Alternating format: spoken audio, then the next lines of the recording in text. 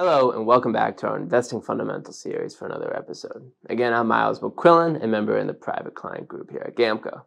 Similar to our discussion last week, we are talking about the Coverdell Education Savings Account. As you know, education costs can be daunting, so it's important to utilize these savings vehicles correctly. I briefly mentioned the Coverdell account last week, but let's dive into the nuances of it. Simply put, the Coverdell Education Savings Account offers a tax-advantaged and flexible way to save for educational expenses. From a tax-advantaged perspective, contributions to the account are not tax-deductible, but the earnings grow tax-free.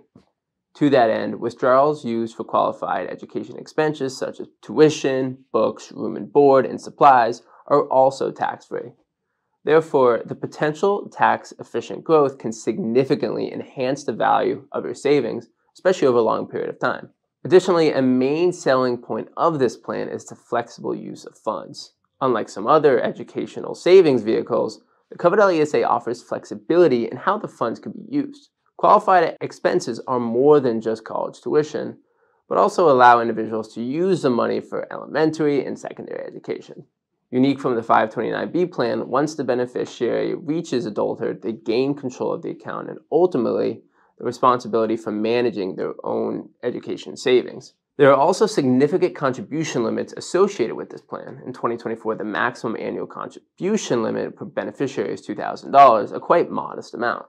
However, if you're diligent and consistent with contributions, the account can still generate substantial savings over time. And lastly, it is important to note that the Coverdell ESA is not available to everybody, as there are income limits for those who can contribute.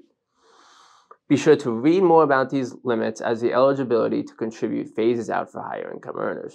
As always, contact your trusted representative or tax advisor on any of these dynamics, but hopefully this was a helpful high-level overview of a Coverdell ESA. Thank you for joining us, and we'll see you next week.